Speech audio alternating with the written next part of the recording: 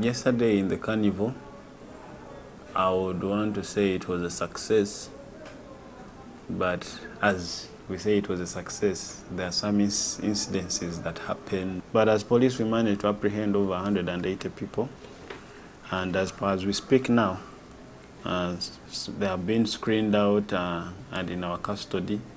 We have all over Kampala, because these suspects were taken to different police stations around Kampala. We have now 90 people in our custody now. Well, there were also incidences whereby children got separated from their parents, and police got 16 of them. And before the day ended yesterday, many of them had already been reunited with their parents.